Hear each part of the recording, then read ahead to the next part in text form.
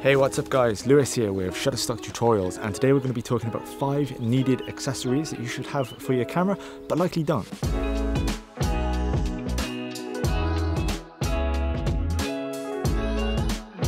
Alright guys, so these recommendations, they're not necessarily going to be life changers. It's not going to change your filmmaking game, nor are they unheard of tools, but I think that when you do finally buy them, it's because you've needed them at a shoot and it's too late, so you want to be prepared for next time. So the first one is the DeWitt's cleaning brush.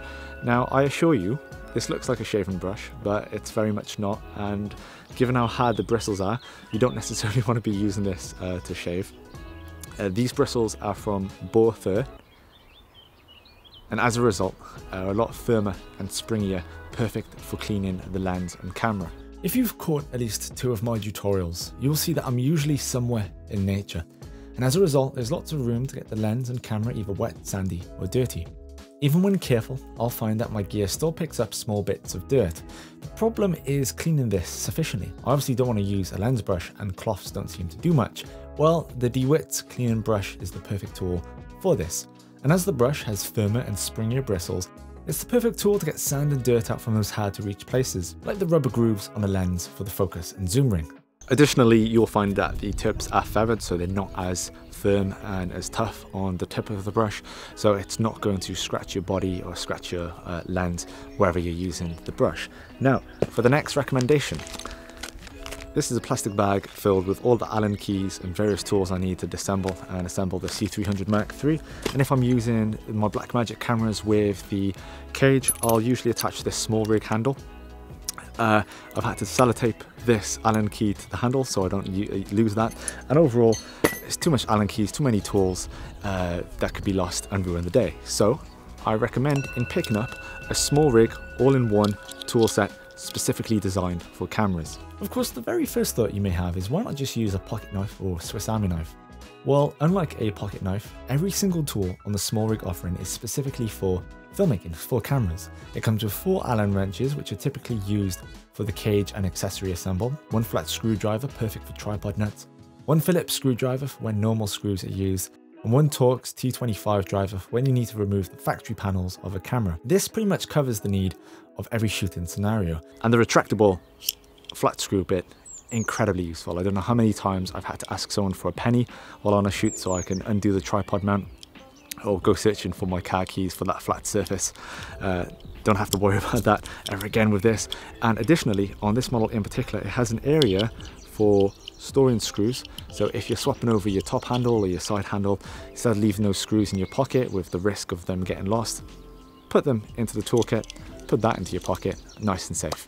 Okay, so back home for the next 2 accessory recommendations, because they're usually used in interior locations more so than outside. And the first is called a jerk stopper.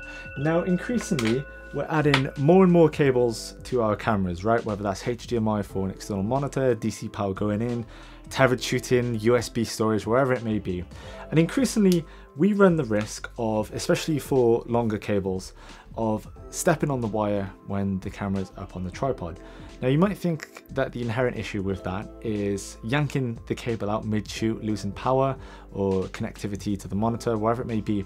But in fact, you run greater risk of, when you stamp on the cable and you bring the cable down instead of it going straight out, it can run the risk of damaging the connection port.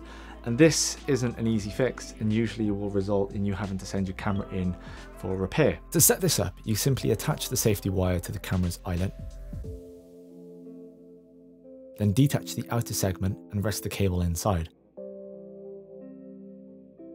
You now want to pull the jerk stopper so the wire is completely tense.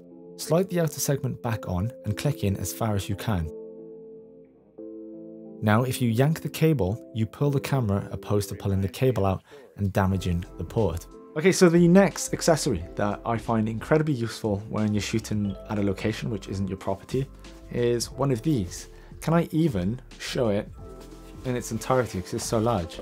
So look, kind of, possibly, So this is an oversized mouse mat, and I find it incredibly useful for when you're at a location. You want that designated clean area because you can vacuum these, you can wipe them down with a damp cloth.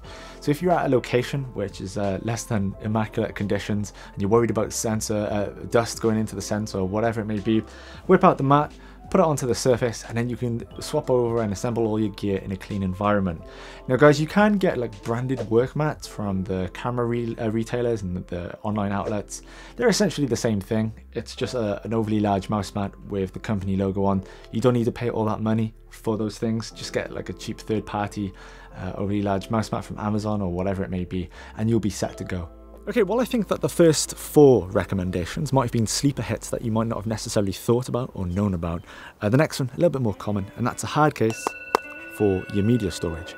Now, from all the different cameras I've owned, they often come with different forms of media recording, whether that's CF Express, CFast, SD, whatever it may be. And the last thing I want to be in is the position of tearing the office apart while I'm trying to find that specific card, because I think for many of us, we just usually stick it on the shelf, pull it off when we need it, they end up getting lost. So now you can keep everything in this hard case. It holds up to 9 different cards, every single format you can think of, from micro SD all the way up to CFast, CF Express, and it is just like a Pelican case. Nothing is damaging these cards, so you can plop it in your pocket and keep it nice and safe. However, I guess you do run the risk of if you lose this, all your eggs are in one basket, you might be in a little bit of a pickle.